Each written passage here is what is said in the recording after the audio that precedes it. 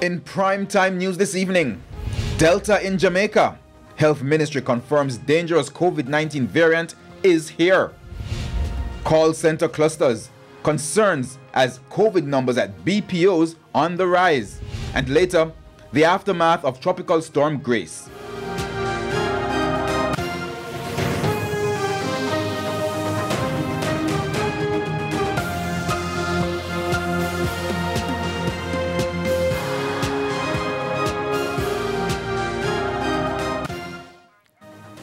Good evening and welcome to Primetime News. We're on air and online at onespotmedia.com. I'm Janella Precious. Also this evening, the business day, Primetime Sports, sports commentary, E-Prime and weather. But before the break, the feedback question.